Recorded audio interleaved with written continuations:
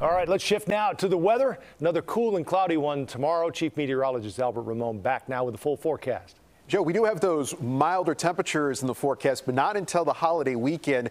Average temperature this time of the year should be low 70s. We're back in the 60s tomorrow. Not as cool as today for tomorrow, but we're still talking about mid 60s for highs. Showers on the increase on Wednesday. Thunderstorms likely afternoon and evening time.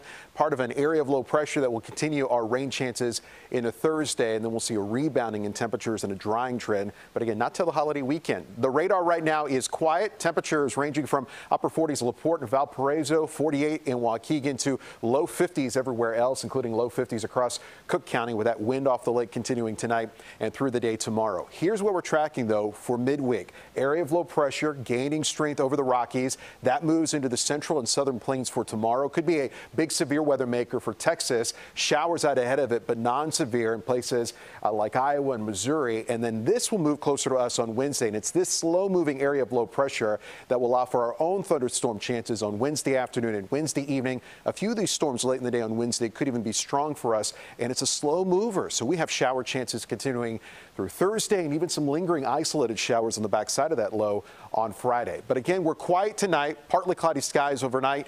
Temperatures will start off in the 40s and we warm only into the 60s in most spots. The exception areas along and south of I-80 make it into the low 70s, mid 60s across Cook County. Here come the rain chances on Wednesday. They'll start off small first thing in the morning and then build late morning and through the afternoon. Here's noon, scattered showers around, a few isolated downpours, and then a better chance for thunderstorms as we head towards Wednesday late afternoon into the evening time. The difference on Wednesday, no wind off the lake, the wind out of the due south, and it will be gusty at times near 30 miles per hour. That's why temperatures will make their way back into the upper 60s and low 70s on Wednesday. All in all, could see up to an inch of rainfall with those rain chances Wednesday into Thursday. Pollen high today, tree pollen including pine in the high count, again in the high count for tomorrow. Those rain chances, though, bring down the pollen as we head into Wednesday and Thursday. Here's a check of the extended forecast. One more cool day, then 74, rain and storms likely on Wednesday. Showers continue Thursday.